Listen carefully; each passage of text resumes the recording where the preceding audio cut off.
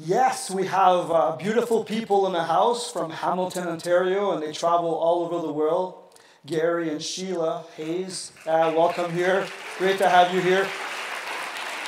The first time that Gary was here was in 2014, and we had a great time, and so we built a tremendous relationship. And I know that they have a busy schedule. They just came back from Asia for 7 weeks. And so it was kind of funny. Can I say that, Sheila? We had them over for supper, and she was eating her dessert, and she was almost falling asleep because of the time change. So hey, we're so blessed to have both of you here. So Gary, if you want to come forward and share what the Lord has on your heart. Just to let you know, I was able to sit in the first service, and I really want you to open up your heart to this word, because I really believe that this word can really change and have an impact in your life. Thank you so much. Awesome. Amen. God bless you. Good morning, church. Where were you in the first service? Wow. It's good to see everybody here, and it's an honor to be with you guys.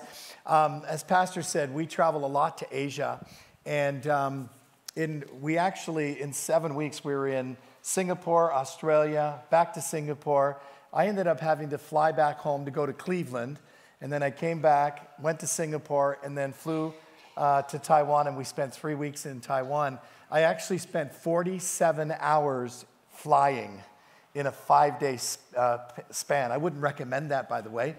And this is actually our 59th church that we're in this year. We're actually going to go to 62 churches. And I want to tell you something. We go to a lot of churches, and this is a great church. It really is a great church. What God's doing in this part of Canada is amazing. And you should just kind of do this, kind of give yourself a pat on the back. You've got great leaders, great elders, great team. We see all kinds of different churches.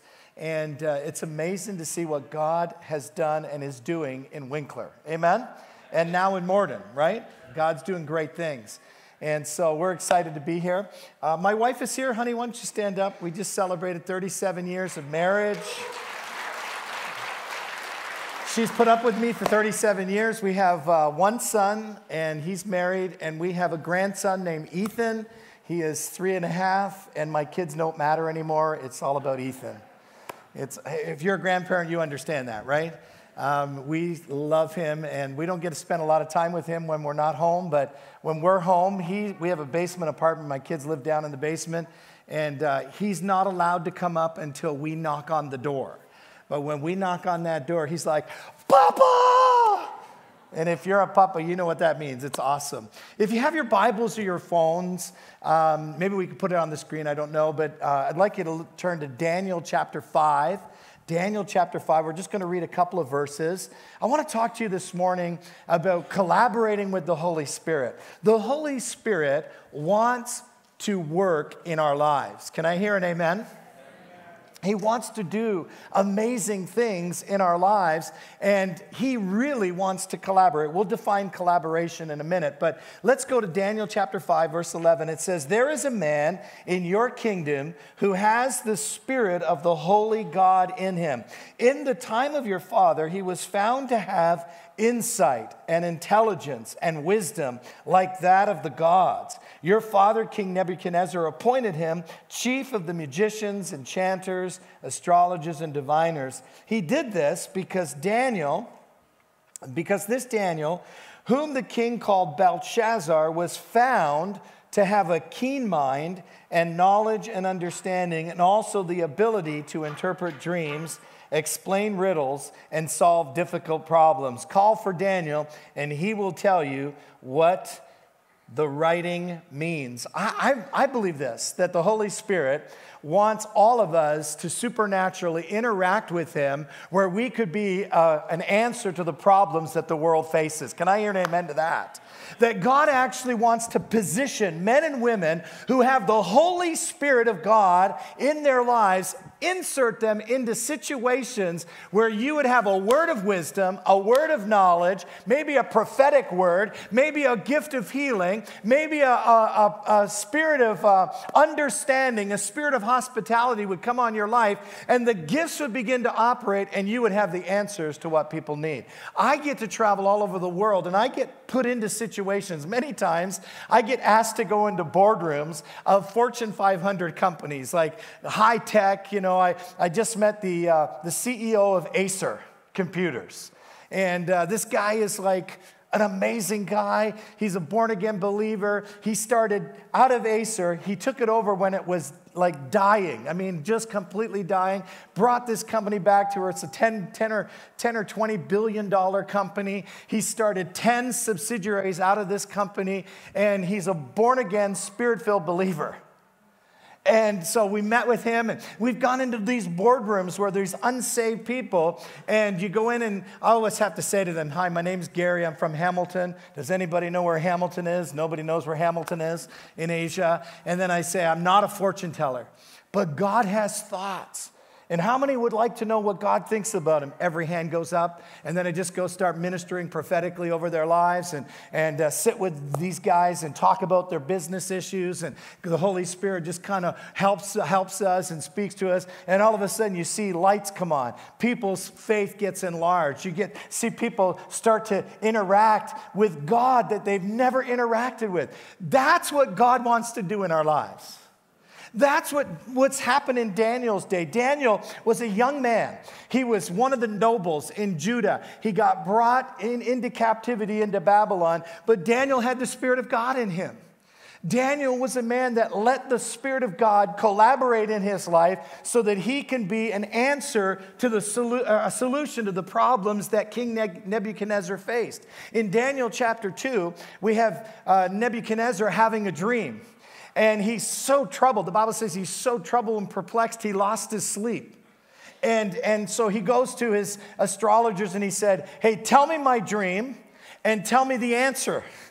And they said, "Nobody's ever done that." And he says, "Well, you got to figure it out, because if you don't, I'm going to kill you." I mean, this guy was a crazy man. And he started killing people because they couldn't give him the answer. And Daniel says, "Hang on a minute. Give me a few days. Let me come back to you." A couple days later, him and his friends, they get alone with God. And they say, "Holy Spirit, we need you to help us." And the Holy Spirit comes on them. And they see the dream. And then they give the answer. Now, I believe God wants to position people in situations, maybe even in your own life. You've got situations or problems, and the Holy Spirit wants to intersect, collaborate, and begin to do something. When we talk about collaboration, what we're really talking about is the action of working with someone to produce and create something. So when we say Holy Spirit collaborate, we're asking him to begin to create and produce something in our life. Does anybody need some creation and producing in your life? Maybe there's an issue. Maybe there's a circumstance. Am I the only one with issues today? Come on, just show me that you're alive. How many got issues? You need the Holy Spirit, right? We need the Holy Spirit to begin to create and produce something out of nothing. Genesis chapter 1, verse 2 says, "The earth was without form and void, and darkness was on the face of the deep. And the Spirit of God moved." Would you say moved? Just so I know you're here. Come on, say moved. It says he moved over the face of the earth. Now get this. Chaotic conditions, without void, form, nothing's there. It's darkness. And the Bible says the Holy Spirit is just moving. In other words, one version says he's hovering. He's just waiting. Now that word move, it actually means this: to be tenderly and affectionately moving. It actually has this idea. If you can get this picture, he's just relaxed. He's just waiting. Because he knows God the Father is going to speak. And as soon as he speaks a word, the Holy Spirit begins to collaborate. And he begins to produce something. You might have a situation right now. You might have a marriage issue. You might have a relationship issue. You might have a career issue. You might have a financial issue. You might have a health issue. And you're dealing with problems, situations. Maybe something's plaguing your mind. The Holy Spirit is he's not anxious. He's just hovering. And he's saying, invite me in. Invite me into that situation.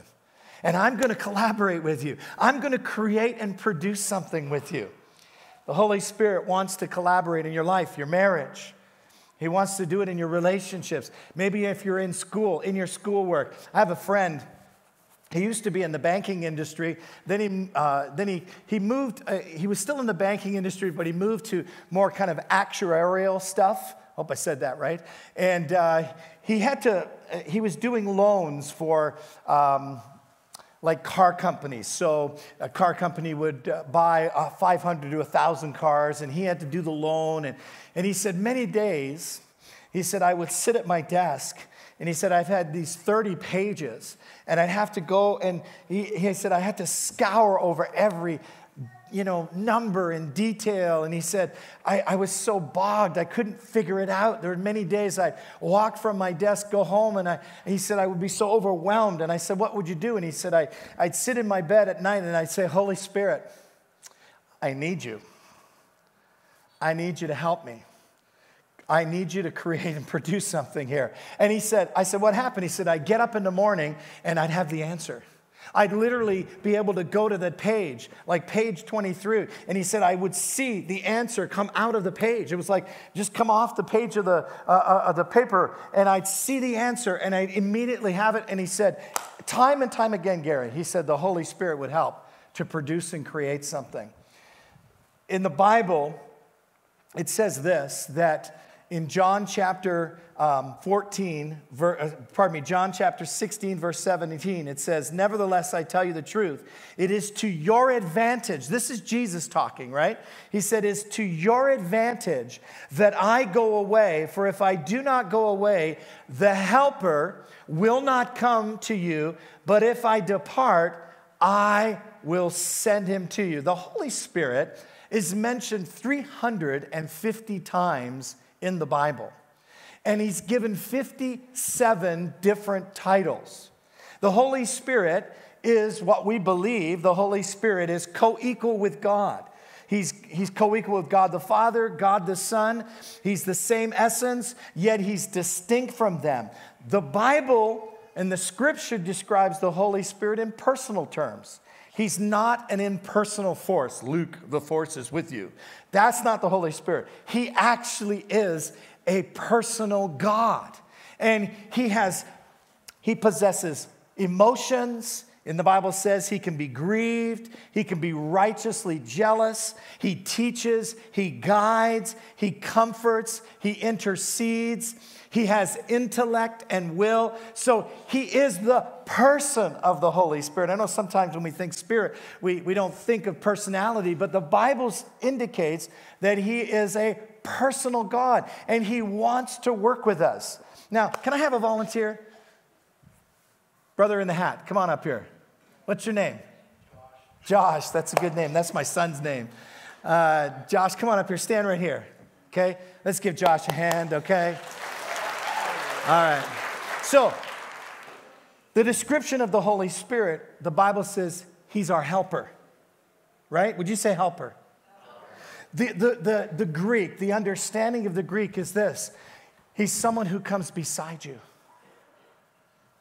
And actually, it's a legal term. It's actually somebody who defends you.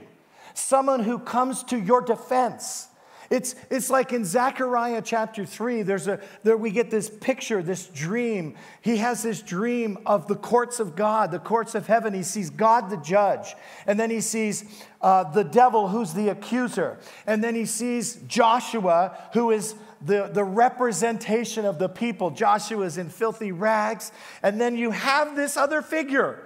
And it's called the angel of the Lord. And many believe it's the Holy Spirit or Jesus. It's the Godhead who comes. And the Bible says that the Godhead, the angel of the Lord says, I rebuke you, Satan. And the Bible says he takes off the garments of uncleanliness. And he puts garments of righteousness. And the Bible says he puts a turban, kind of like this, a turban on his head. And on that head, it's not, what does that say? Carhartt? It's not that. It actually says, holiness to the Lord. And the Bible says he plucks us from the fire. And so it's this beautiful picture of the role of the Holy Spirit coming beside us and saying, I'm going to help you. What do you need today? Josh, how can I help you today? I'm with you, Josh. Hey, Josh, hey, Don't ignore me. I'm right beside you. Come on, Josh, we're going to walk over here. Come on, Josh. Come on, Josh. We're going to walk over here, Josh. Josh, watch that. Don't go there, Josh. Hey, Josh, don't think that way. Come on, Josh. Think better. All of a sudden, the Holy Spirit, when you engage the Holy Spirit, he says, okay, I'll be your helper. Hey, what do you need today? Just talk to me. You need a job? Okay, let's create that. Come on. You need something to be produced in your life? Okay, come on, we're going to create that. That's the role of the whole. Let's give Josh a hand. Thank you, Josh. He's the one who comes beside right now. Can you get a picture in your heart that the Holy Spirit is right beside you? Right? Now, maybe your spouse is there. Sometimes in my house, it goes God, Jesus, Holy Spirit, Sheila. Sometimes Holy Spirit and Sheila get mixed up.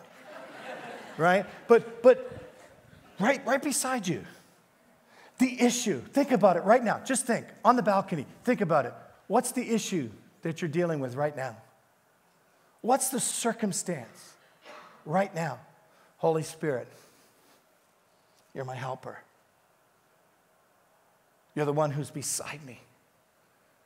I need your help. Come and guide me. Now, John 14:26, it says this, but the helper, the Holy Spirit, whom the Father will send in my name, watch what he does, these two things. He will teach you all things and bring to your remembrance all things that I said to you. Now, the Holy Spirit, one of his roles, there's many roles that the Holy Spirit has in our lives, but these two specifically, the Bible says he teaches you all things. It's not that you don't need teachers or, you still need Pastor Claude, right? It's not saying that. What he's saying is when God brings a word into your heart, there's something that comes into your spirit. It releases knowledge. It releases wisdom that you couldn't get through studying. There's been many times where I've been studying something, and then I just put the books aside, and I say, Holy Spirit, I don't get this. I need your help. And all of a sudden, the Holy Spirit kind of unlocks. He gives you a spirit of wisdom and revelation. And Daniel, in his day, he operated this way. The Holy Spirit began to teach him. He began to give him insight. Now, I'm not a dreamer. I see things a lot of times, but I'm not a dreamer. I don't have a lot of dreams that, unless I've had really pizza the night before, but I don't really dream. But every once in a while, I've had the opportunity to have somebody come and interpret dreams for me. Or I've interpreted dreams for them, pardon me. And so I was with a U.S. senator. And I got to minister to him one weekend, and I kind of leave, and we become Facebook friends. So we're Facebook friends, and one of the recent elections, he got reelected, and so I typed him and I said, "Hey, Senator, congratulations! Really, really excited for you." And he emailed me back. He said, "Hey, can I talk to you?" I said, "Sure. Call me at this time." So he called me and he said, "Gary, I had a dream, and I need the answer." I said, well, okay, I don't have the answer, but I said, I know one who does. I said, let's pray. And so we prayed, and he began to share the dream. As soon as he shared the dream, like a TV screen dropped in front of me, and I saw words on this TV screen. So I really wasn't listening to what he was saying. I was just writing what I was looking at. And then I said, so Senator, here's what the interpretation of the dream is. And I gave him the interpretation of the dream, and he starts crying. And he goes, Gary, I don't know if I could do this. I said, Senator, do you remember when I was in your office before and we talked about your future? And he goes, yeah. And I said, I think this has to do with your future. So let's believe God and let's just kind of open our hearts and trust that the Holy Spirit is going to collaborate.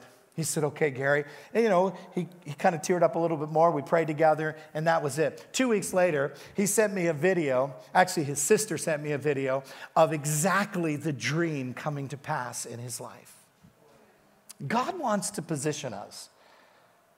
Look, I'm just a guy from Hamilton, but I want the Holy Spirit in my life. The spirit of holiness in my life. where God can begin to collaborate, working in our hearts to do something and to create something. So he teaches us. The Bible says he teaches us. He wants to give us instruction. He wants to speak into the situations of our life. And the second one, he says, the Holy Spirit will bring to remembrance. Would you say remembrance? Of all the things that Jesus taught you. Has Jesus spoken to you at any time? Yeah, he has, right? Like I remember Jesus speaking to me many times. And in 2000, I was in Israel. I was on a pastor's tour. We paid $500. It was all expenses. We got the flights there, and then we had hotel rooms, food, and we got to see all the sights. I guess they do that so that pastors would take other people to go, right? So I was with my brother-in-law, and we were staying in the same hotel room. And on 2 consecutive mornings, the first morning, I had this dream. I woke up. I guess that was the only time I was dreaming, you know? So I had this vision, and I woke up, and I saw Asian people. And so I started praying. I was like, God, we had Chinese and Filipino in our church at that time. So I was like, in my limited understanding, I said, God, touch the Philippines and touch China. Lord, send revival to Asia. God, send people to Asia. My brother-in-law was like, dude, 5 o'clock in the morning. Like, be quiet, I'm trying to sleep. And so the second day had the same vision, but I saw worshiping Asians. And so again, same thing. Lord, touch the Philippines, touch China. Lord, send people. And again, same reaction from my brother-in-law. Dude, stop, you're waking me up.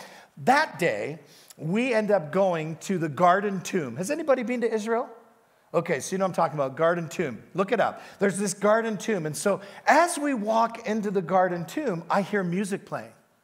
And so I turn the corner, and what do I see but 35 Filipinos worshiping God, just like we did this morning.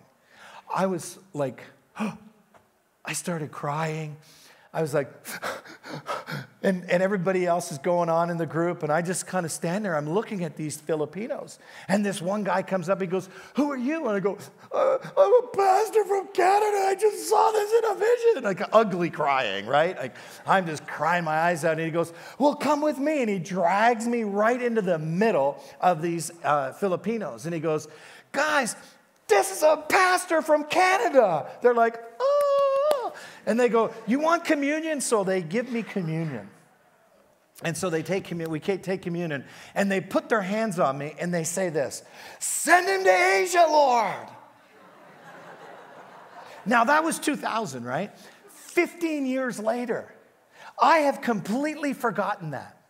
I don't even remember that. That is a memory. That's it. I don't remember it at all. 15 years later, I go to Asia for the first time. I'm in Cambodia, and we'd supported Cambodia for 25 years, and I ate things in Cambodia I never thought I would eat in my life, and I mean, it was just a wonderful time. That was December. December 31st, I'm at church. And our pastor's preaching on vision. That's what pastors do on New Year's Eve. And so we're preaching, he's preaching, and he says this in the message. What are you saying yes to? And in that moment, the Holy Spirit stopped. He was hovering. And he said, Gary, will you say yes to wherever I send you? Now, you have to understand something. I was born in England. My mother, she's still living. She may see this. My mother would cook with 2 spices. Salt and pepper, and not a lot of pepper. I was raised on meat and potatoes. Hallelujah. I mean, my menu was Sunday, roast beef. Monday, leftovers. Tuesday, pancake Tuesday. Wednesday, maybe some lasagna. Thursday, leftover lasagna. Then my mom would make, maybe during the week, a meat pie. And so we'd eat that and have leftovers. And then Friday, because they were Catholics at one point, we ate fish and chips. Then Saturday, whatever was left over during the week. That was my diet. And so when God said to me, will you go wherever I sent you? I was like, dude, I just ate some food in Cambodia that I'm not sure I ate. Like, I ate bugs, and I ate, like, no way. I was really struggling with that. About a half hour later, I finally just said, yes. I'll go wherever you want me to go. A half hour after that, a friend of mine, an acquaintance, just texted me and said, hey, I think the Lord just spoke to me. He's going to open up your ministry to Asia. I was like, okay. What he didn't know was in 2016, I was going to Asia 6 times. We went to Singapore that year. And in Singapore, we had a couple that we were staying with. At the end of the time we stayed with them, they gave us a key and said, we believe Asia's going to open up to your ministry. Here's the key to our place. You can come here as often as you want. I started eating things I never thought I would eat. Stinky tofu, durian, like crazy food. My sister was like, every time I posted something on the internet, she'd go, who are you? I don't even know who you are anymore. 2017, 17 years later, I'm in the Philippines. I'm standing in the first church I'm about to preach in, and they hand me communion. I look at the communion. I look at the people, and I had this thought. I've been here before. And then the Holy Spirit takes me back to 2000. That little Filipino guy going, send him to Asia! And this is what the Holy Spirit said to me. And I really want you to hear this. So lean in a little bit. Just kind of lean in. Would you just lean in? Come on, lean a little forward. Just push a little forward. Come on, lean in. Everybody, lean in. Please, lean in. All right, I want you to hear this. He said this to me. He said, Gary, I never forget what I said in your life. I never forget the promises. I never forget what Jesus wants to do in your life. Church, are you leaning in? On the balcony, are you leaning in? Jesus has spoken things to you. Brother, I see you, man. He's right there. Listen, Jesus has spoken promises to you. He's spoken things into your heart. And right now, you're in a situation where you can't remember. Because the enemy's distracting and he's pushing you and he's doing all kinds of stuff. But it's the Holy Spirit's role to bring back to your remembrance. Hey, I've spoken this. Listen, the enemy's lying to you right now. You will succeed. Your marriage will succeed. Your relationships will be healed. You are more than what the enemy can say to you. It's the job of the Holy Spirit. It's his role to bring back to your remembrance. Now, quickly, when the Holy Spirit collaborates with us, he's going to do 3 things. Number 1, he's always going to bring purpose in your life. He wants to do something. He doesn't want to just make us feel good. Like we come to church, we feel good, hallelujah, sing a few songs. No. He actually wants to collaborate, create, and produce purpose into you. He wants to do something with your life. He doesn't want you just to kind of just sit and be a normal person. He wants you to be a spiritual person where he's doing and creating things in your heart. He's giving you ideas. He's giving you solutions. He's putting creativity into your soul. You're stuck in a situation, but the Holy Spirit begins to breathe on that, the breath of God, and all of a sudden things begin to shift and move. He wants to bring purpose. The second thing is he wants to take us deeper in trust. God always wants to create a deeper level of trust in our life, where we actually say, Holy Spirit, I'm trusting you. Listen to this scripture. Proverbs 3, 5, and 6, it says, trust in the Lord with all your heart and lean not on your own understanding. In all your ways acknowledge him, and he shall direct your path. He will show you the path. He will help you. He will guide you. He will teach you. That's the role of the Holy Spirit. He wants to create a deeper level of trust. And then the third is that he wants to bring clarity. When the Holy Spirit begins to collaborate, when he begins to work and create and do something in our heart, he brings clarity to us. He actually causes us to see. Ephesians chapter 1, verse 18 says this. He says, Paul says, I pray that the eyes of your understanding would be enlightened, that you may know the hope of his calling, you may know what are the riches of his inheritance, and what is the exceeding greatness of his power working within you. That's what the Holy Spirit wants to do. He wants to illuminate. He wants to give you an understanding of your calling. He wants to give you an understanding of the inheritance that's in Christ. He wants to give you an understanding of his power available to work in your life. Church, the Holy Spirit wants to do this. Clarity always requires a letting go of some things for the picking up of others. And so anytime the Holy Spirit's brooding, he's hovering over my life and he's saying, Gary, hey, I want to take that area that's lacking and that area that's in need of help. I want to do it, but listen, you got to let go. You got to let go and you got to let me do something, because if you let go of that, I will replace it with something better. I will do something greater with it. Church, are you with me this morning? The Holy Spirit is here. And he's wanting to collaborate. I don't know where you're at, but the Holy Spirit does know this morning.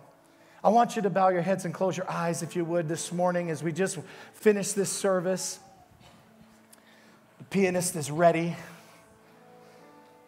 I believe the Holy Spirit wants to do something fresh. Maybe you're here today. You've been coming to church. You've been invited, but you've never invited Jesus into your heart. And this is a moment where you and the Holy Spirit, he's knocking on your heart and he's saying, hey, I want to create a new life. I want to do something new in your life. If you're here and you've never invited Jesus, this is a moment. The second is, if you've been coming to church and you've been just in church all your life, but you've never engaged the Holy Spirit and you've never invited Jesus to come fresh again into your spirit. You've just come to church, but you've never engaged with the Holy Spirit. He wants to do that. If that's you today, would you just quickly put up your hand? I want to pray with you. We did this in the first service. A couple of people would put up their hand. But if you don't know Jesus and maybe you've been falling away and now you want to come back to Jesus, this would be a time. Just put up your hand quickly. And I want to pray with you. I'm not going to embarrass anybody.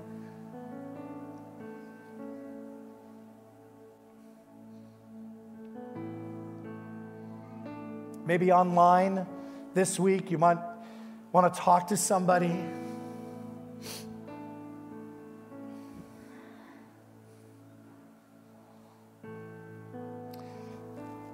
This morning, the Holy Spirit wants to collaborate with you. If you have a situation, you have a circumstance right now, maybe it's a physical issue, a financial, maybe it's a relational issue, maybe there's something going on in your career, your business, maybe there's something going on in your marriage, your family, whatever it is. If that's you and you say, Holy Spirit, I want to engage you this morning. I want you to come and begin to bring purpose, trust, and clarity. I want you to bring to my remembrance the things that you've spoken over my life. If that's you, would you just quickly stand to your feet? You've got a situation. It doesn't matter what it is. Just stand to your feet all over the room. God wants to touch you this morning. He wants to breathe on you.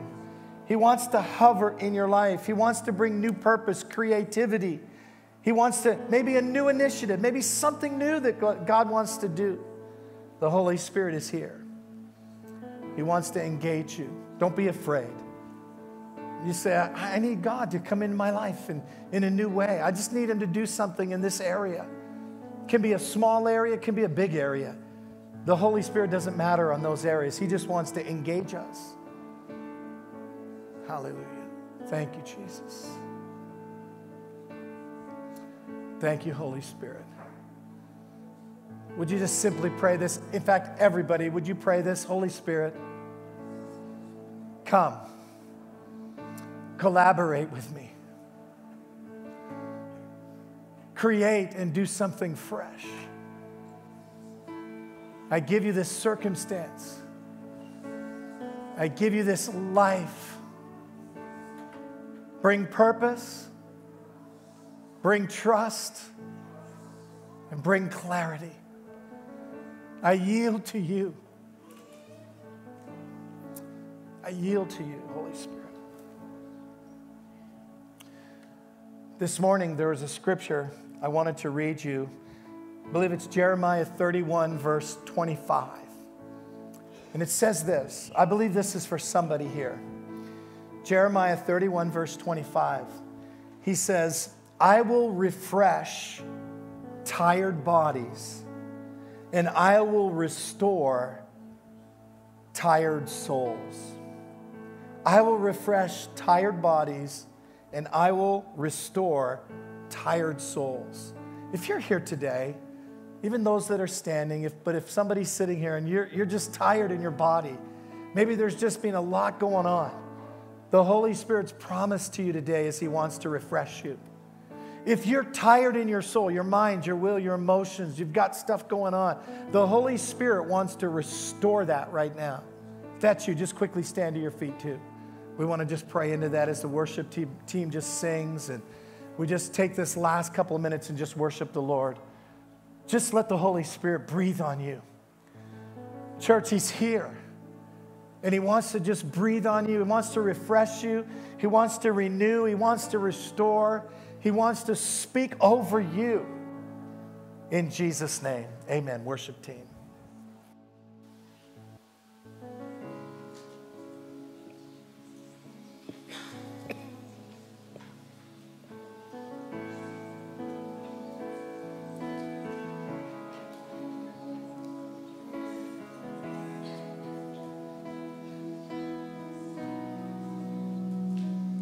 There's no broken body you can raise, no mountain you can raise, all things are possible. And there's no broken body you can raise, no soul that you can save, all things are possible. 'Cause there's no prison wall you can't break through, no mountain you can move, all things are possible.